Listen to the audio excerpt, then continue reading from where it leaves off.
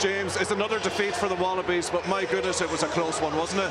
Yeah, it was close. We knew it was going to be a tough game, and I'm just gutted the way that ended. We had a chance there to win the game, and we knew it was going to be a tough ask, but we wanted to respond off the back of last week, and I thought we did that.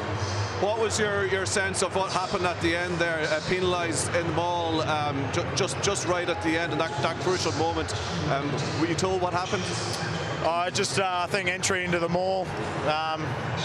Just a legal What's your entry. view on it? Oh, mate, to be honest, I haven't seen it. I just came off. But at the end of the day, mate, test matches are one-off big moments, and we lost that one, and that's going to hurt for some time. Did you feel as a team you had to deliver a big performance? Like, are there things you'll take out of today, that the way that you fought and competed throughout the night? I thought we responded from last week, definitely, and we knew we were going to come here and get that response and play hard Aussie rugby. And we're the island are #1s in the world playing at Aviva. It's pretty hard to win here at the moment, and I'm proud of the effort. But once again, we came up short.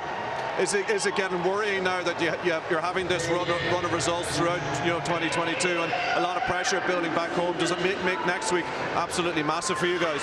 Oh, look, every game we go into, we want to win. Well, we prepare every week. Like, we want to play.